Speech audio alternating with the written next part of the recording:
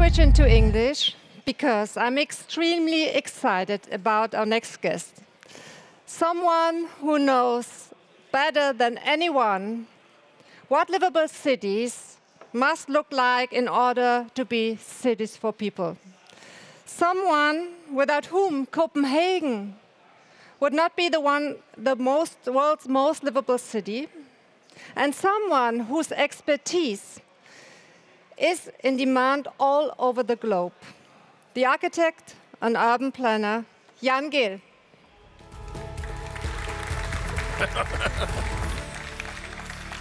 Thank you. Please, the stage is yours. I have some bad news for you and some good news. I'll be speaking in English, but the English I can speak will be very slow, and I only know 300 words, so the English I can speak you can understand, I hope. I have been allotted 25 minutes, and I have to go fast. Okay, livable cities for the 21st century. With all this mobility talk around here, I all the time think it's important whenever we work on cities that we don't forget the first principle. Do the first things first, and then you can look into the mobility, and we'll come into that. Now we are eagerly waiting for some wonderful technological developments. They will solve all the problems we ever had in cities. We are having autonomous cars. They will solve all the problems right away. Just look here. There are no problems left, except it looks very, very shabby. Then if we have more problems, we have drones and helicopters. We can fill the sky with all these, and we will have a much better world. Look closely here and see if you would like to spend your old days just there under this umbrella of helicopters. Then, of course, we can make smart city, and that's very smart. But I think with all these gimmicks, they are very expensive. So it will take a long time to roll them out, and especially long time to roll them out where they really are problems. That is in the third world countries.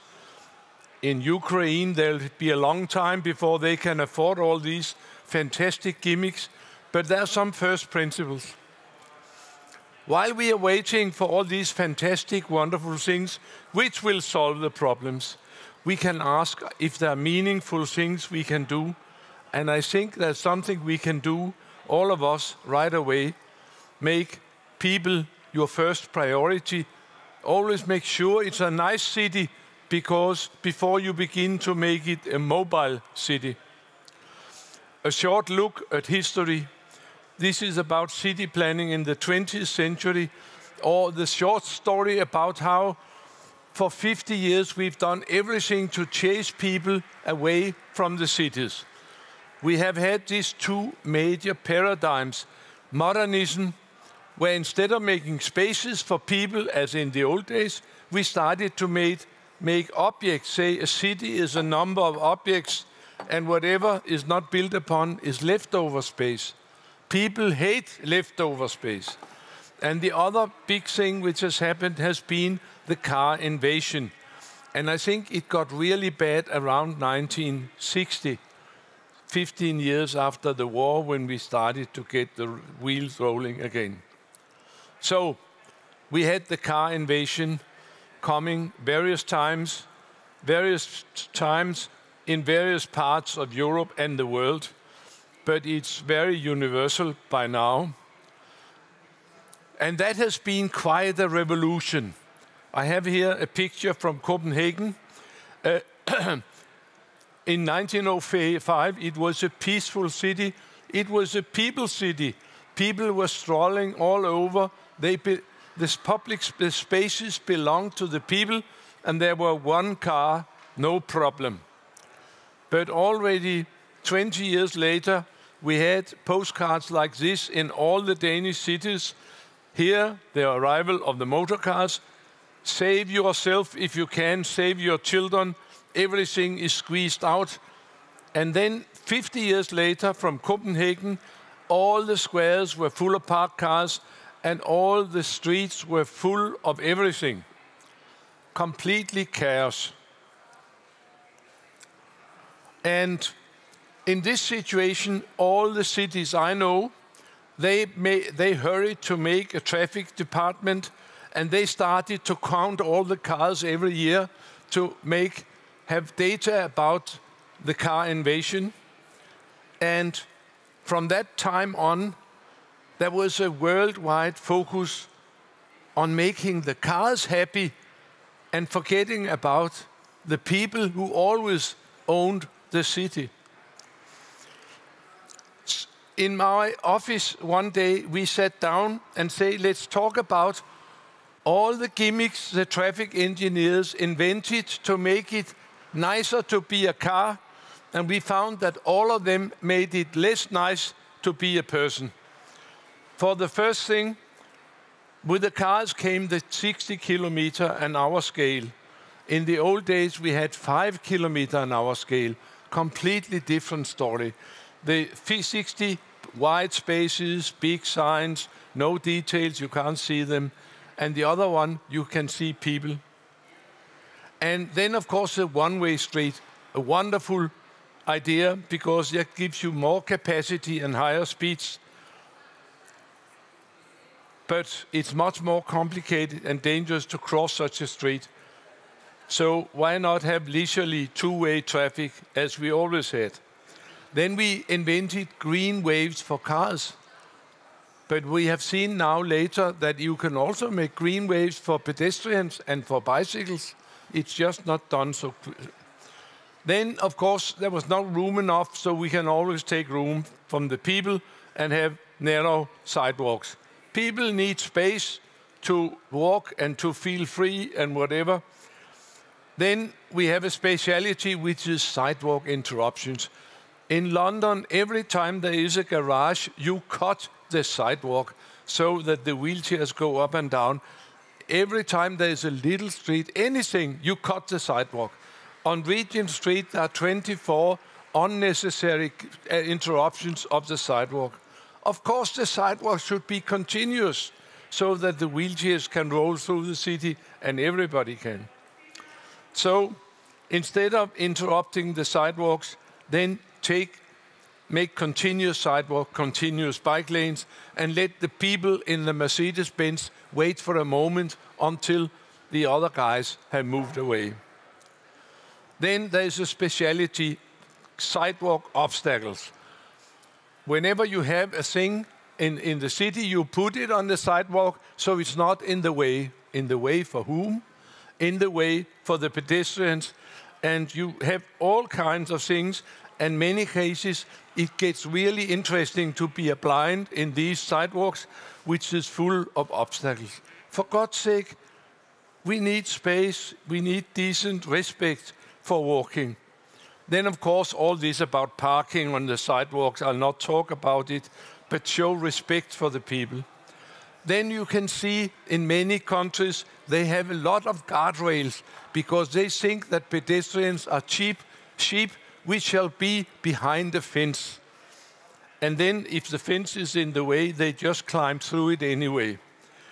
Do as in Copenhagen, make a good median in the middle so you can go one lane and look the other way and go the next way so you can cross anywhere instead of all these guardrails. Then there's a good of course, when you come to a corner, take the pedestrians halfway down to the next corner and take them across and then let them go back. No, of course, they should be able to walk straight. And then there's an awful thing which you find in every place where British road engineers have been at work. That is that you have to apply to get across the street. They have not invented computers over there. So they rely on people telling the machine that I need to get across. We've studied it. It's in Australia, it's in New Zealand, it's in India. Everywhere where the British have been, have this awful idea. I thought it was a human right to cross a street and that you can organize it. But it's just to humiliate people that you have to apply to get across. And I heard that 50% of all these push buttons are connected to nothing. So it's just that you get the feeling of being underdog. Of course, what you should do is gently tell the pedestrians how many seconds they shall wait. Then there is this other thing, that the blinking man, you find it in New York and many other places. You get out in a green light, and then he starts to blink, and then he blinks more and more, and the old lady gets more and more terrified. Of course, what you should do is again to tell gently how many seconds you have to do your crossing. Then, of course, you can make the crossings as obstacle courses. They are expert in Britain to do that. You apply and go to an island, then you apply again, go to another island, then you apply for the third time, and then you cannot get further before it gets green. That's not the way to treat people. And then there are long waiting times. Of course, you can organize it so that you share the waiting times. And then, of course, many places, they have these pedestrian tunnels. Get rid of them, get them underground. In the Soviet times, all the cities in the Soviet Empire, they put the people in tunnels. You can see them still all over the place. But no people would like to go downstairs and just for the sake of it and go up again. This is Zurich, where they had a tunnel, but now they have pedestrian crosses, and that's much, much better. Then, of course, the pedestrian bridges, let's not talk about them. The people who really need safety, they're the ones who cannot use the bridges, but you can easily make, in Copenhagen, we have pedestrian crossings with 50,000 pedestrians a day and 50,000 cars the other way. No problem. Then you have this idea of jumping from one ice floe to the other. That's very widespread, and it gives you very beautiful street crossings. Of course, let them cross in dignity. Of course, when you have cars moving fast, you need a round corner so you don't have to slow down. But the pedestrians would like straight corners where they can go straight. It's two different lines. And then there's this thing called a slip lane, where suddenly all the rules doesn't apply, and you tell the kids that every time there is red, you should stop, but the cars shall not stop with a slip lane. If only there was a... Then, of course, is that in some countries you can turn on red, and that's very difficult to tell the children that sometimes some people can turn on red, but you cannot. All this, we found, has been gradually introduced, and we've got used to them so much that many times we cannot really see it. But it's so many ways in which it's become more dangerous and more difficult to be a person. What was known about this time, 1960, about quality for people, we knew actually virtually nothing. But then, of course, we started to hear some objections to all this from New York, from Jane Jacobs. And my life has also been about raising the voice to point that the major thing to look after in cities are people, not cars or not concrete blocks, whatever. This is my professor. He was the one who said, a good housing area is something which looks good from the freeway. So that's better quality for people. Here you can see how wonderful it is in Sweden, in this particular area. I had to go, I married a psychologist at that point, and then I had all these discussions at home. Why are you architects not interested in people? Why don't they teach you anything about people in School of Architecture? And we said that it doesn't matter what you build because people will adapt. They said, you know this much about. I had to go back to School of Architecture for 40 more years to hear what they did not tell me first time. Then I found out they didn't tell me anything because we knew nothing. So we had to find out all these things from the beginning. So I sat there for 40 years watching how people use cities, how people use architecture, how the patterns, how the human senses worked and all that.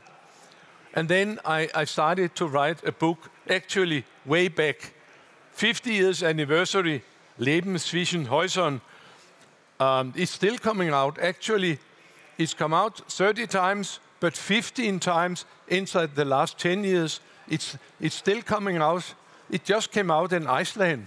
I'm very proud. But I'm more proud that this book and other books of mine are out in developing countries, because I think that's very important, not to forget about the people in the rush for development. Then I wrote another book 40 years later, and there was this foundation who came to me and said, would you write down everything you know after 40 years of research, while you can still remember it? Then I had to write Städtefürmenschen, which is in 10 years out in 40 languages, which I'm very proud of and happy about. In all this research, we of course found out that there's been so many developments, so many gimmicks, so much technological development, whatever, that we almost forgot about the client was the same as it's been all the time. It's a slow, linear, horizontal, 5 kilometers an hour walking creature. And it has a very great interest in other people. It's a social animal. It's a walking animal. That's the same. We have the same height. We have the same senses as they had 100 years ago on the square in Copenhagen. And these people will have to fit into all these mobility considerations. In this, there's been a number of important changes and new challenges. And every mayor I know of in the world will like or demand, I want a livable city. I must have a sustainable, a healthy city, and a good city to be old in. This about the livable has to do with all the very, very old and important need for public space and public places where you can meet your fellow citizen and watch the girls and do all the things you always did, and which is very important. You cannot live out of a cell phone. You have to see people with your own eyes and be able to interact now as ever. If you doubt if we need lively settings, then look at the perspective drawings the architects do. They are crawling with happy people doing things they would never do. And that's a sign it's a good area. A good area has life, and people are happy, and they don't go home. They stay there, and they are very happy. We know that. Then, of course, another important thing, we have to make the cities much more sustainable. And just to speak very slowly, the more we walk, the more we bicycle, the more we use public transportation, the better for the climate. And of course, this lady can now drive her kids to climate demo because she has a new electric shared car. This is not really what I understand with sustainability. We have a very serious situation. In Copenhagen, they have started to put out benches which are ready for the water to rise 1 meter in the next 60 years. So we are ready for that, just to think about it.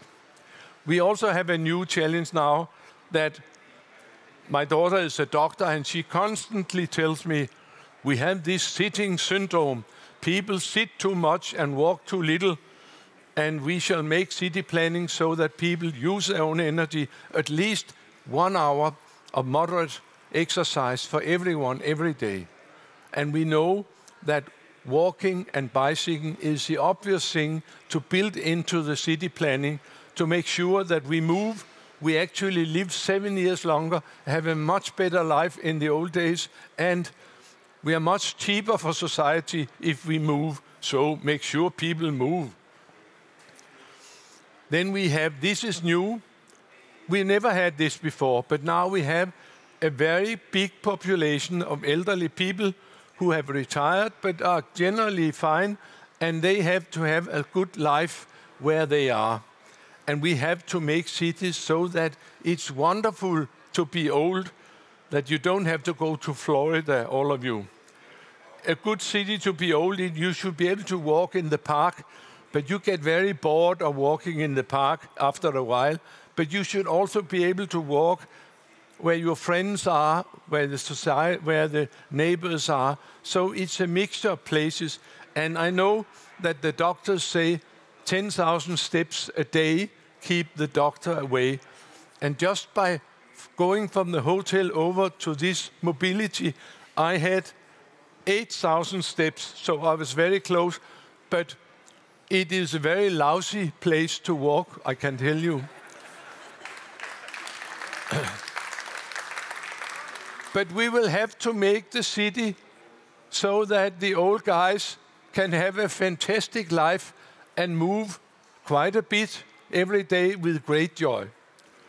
So wanted all this, if we look carefully after people in city planning, then we will have all these things addressed.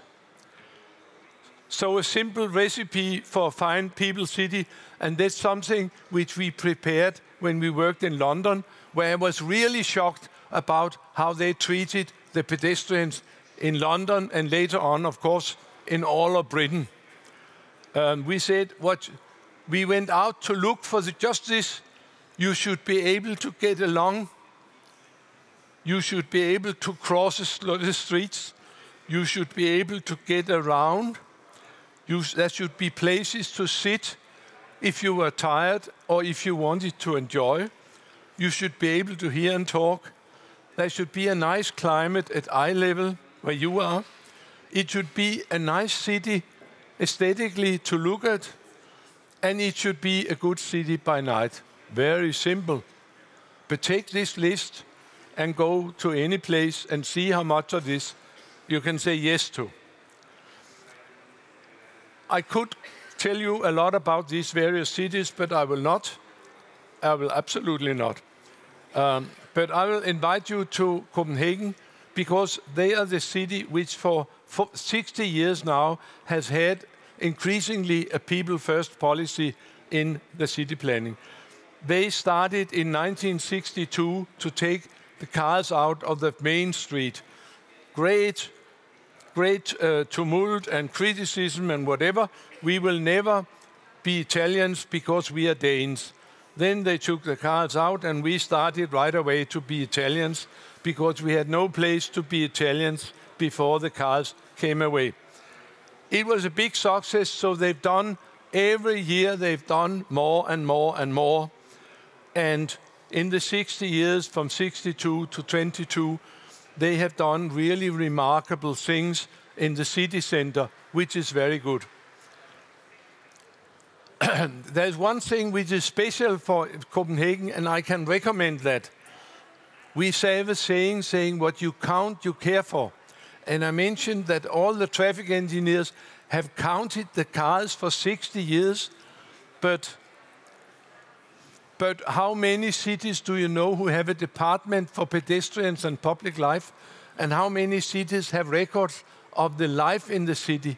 But what was special about Copenhagen was that was the first city in the world who got data and records about the city, the life in the city, so we knew as much about people in the city as about the traffic in the city. And then suddenly the politicians could choose, would you make it nicer for people or make it nicer for cars? So this was a revolution, and many cities have taken this up to make sure they have data and knowledge about how people use the city, how it could be better. Copenhagen have, of course, strategies, and this one from the City Council 2009, we will be the best city in the world for people. And then they start to go, say, 5 years from now we shall be here, then we shall be here. 2 examples of how they do it. That is an old Copenhagen street. There was just asphalt from wall to wall. The new streets, the same street actually, is now only 2 lanes. They have a good median in the middle so you can cross. They have street trees, they have bicycle lanes, they have sidewalks. The lower street is much more beautiful. It's much safer for all categories of traffic and walking, and he can take the same number of cars as the old street could, because the traffic engineers are smarter nowadays. And all this about continuous sidewalks, that's a very important program in Copenhagen and many other places, that they United Nations human rights rules doesn't say that a Mercedes-Benz coming to a corner shall be able directly to go in all directions. That's something the traffic engineers have invented. So you can invent the other way, that the pedestrians go and the bicycles go.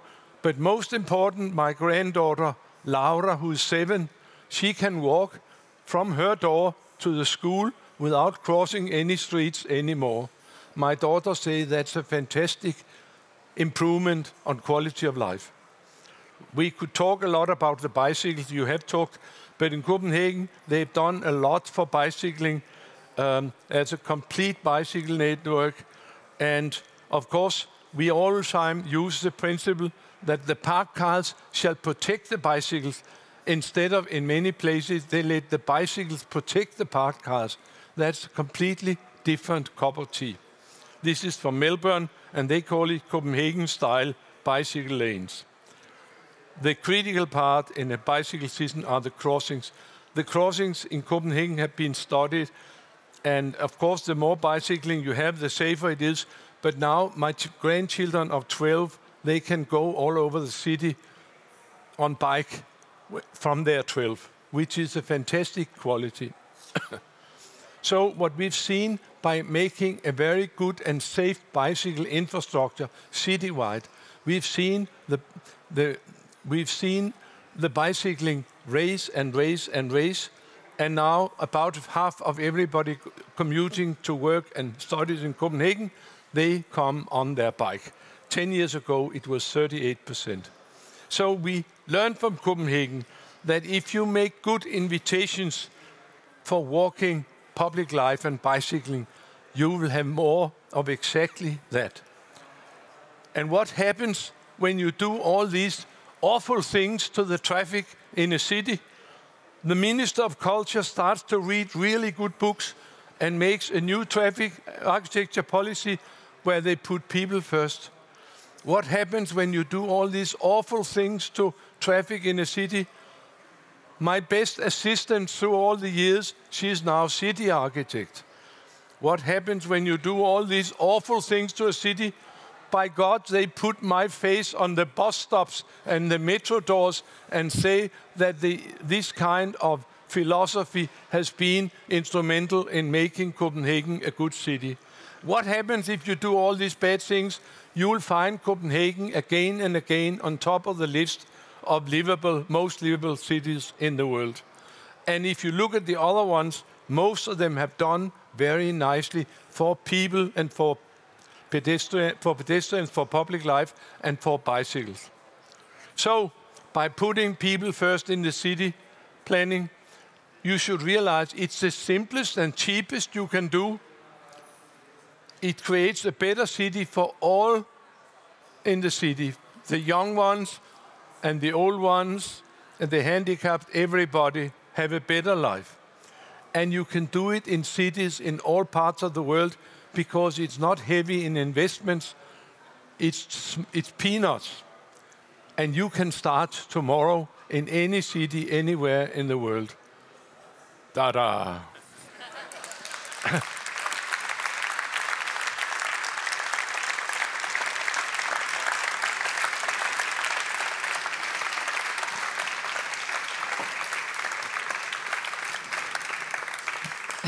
You're looking at me. Thank you very much. And now we open... That was my speed record. Really? My quickest lecture until now was 1 hour, 22 minutes. Great. But now we have the time, we open up for you, and you have the great opportunity now to ask, to comment on whatever you like. So here's your great chance to talk to young Gehl, whatever is in your mind. Let's do it, and let's start. So let's see what the Germans do. They're scared. No. There we have someone, and we have a mic, of course. Yeah, I have one question. In the end, you said a pretty wise sentence that you can start today, and it's quite cheap to do so. And maybe that's the reason why in a lot of Western European cities, people don't start doing this, because you can't earn money with bicycles and with walking. And if the investments for the infrastructure go down, there's business models going away. And maybe that's the reason why we do not start. When I look around here, I think that there's a lot of investment opportunities here. And the weakness of people walking and bicycling is that there's no money there. And, but it's good for economy. It's good for... I know that in Copenhagen they found that if a guy do a kilometer on a bicycle, the society earns 25 cents when they count everything. And if the same guy go a kilometer in his car, the society loses 17 cents euro when you count everything, including hospitals and lawyers and insurance and whatever. So there's good economy, but it is not instant economy. It's not something to invest in. And that really has been the problem. I've been wondering all the time, or sort of criticizing, that everybody has been so focused on mobility that we almost forgot that the major thing in cities were not the mobility, but whether we had a good life in the city, whether there were places worth living in and worth going to. And I think this frenzy about mobility is like if you make apartments, make accommodations where you use all your energy on the corridors and forgot the living room and the studio and the kitchen and the bathroom and the place where you live, and concentrated on the corridors. It's so important in city planning that we do a lot for the neighborhoods and the places we go to, and not only of how to get from there to there, but there's more money in this than in this.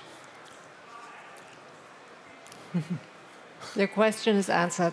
Another one. No one? No one. Okay.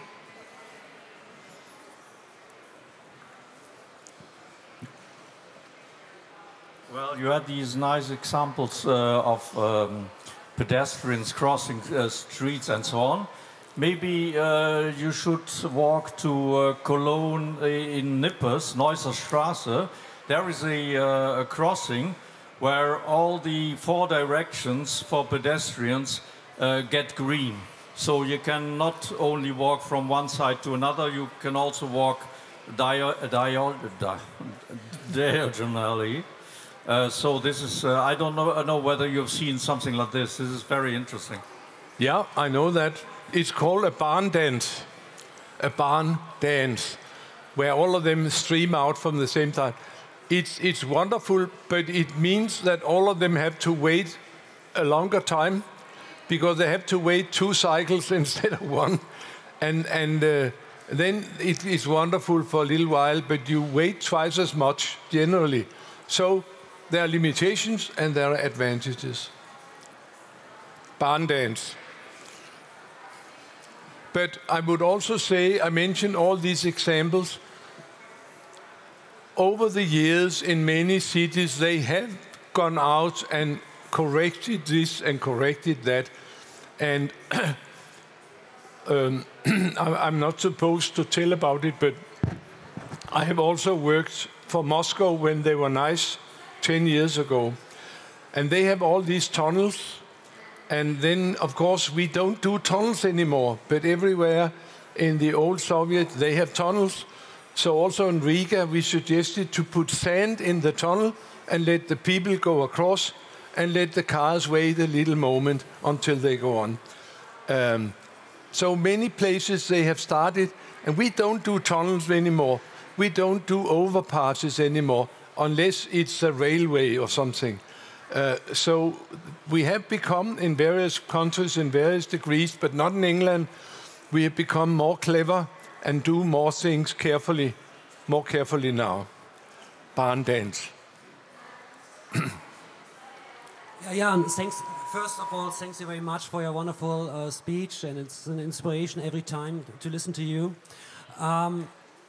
We have a funny problem sometimes here in Cologne, but I think maybe you know that from somewhere else. Our open public space is more or less only parking and traffic space, and there's almost no space for living, for meeting, for playing.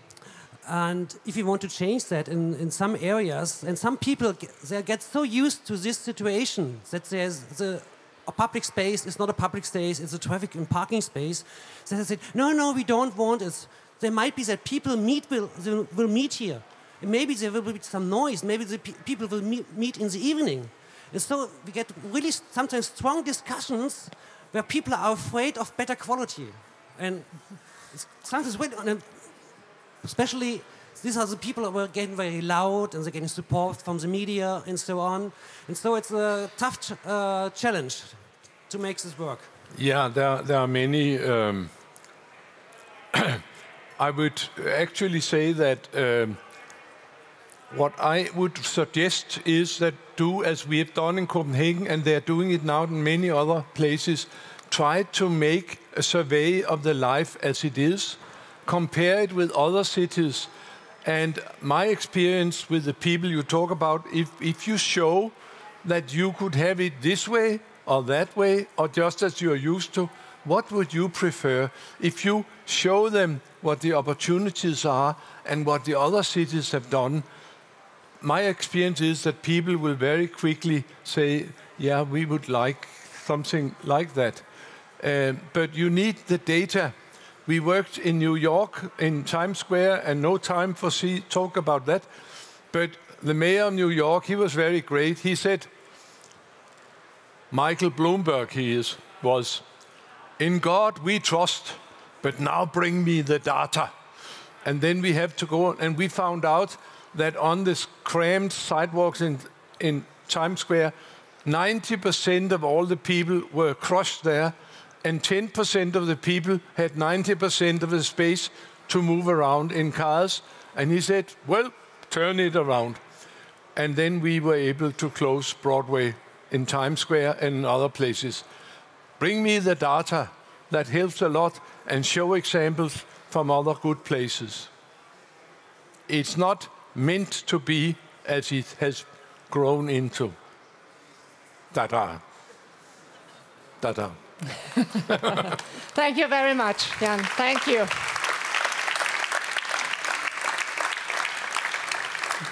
Cheers.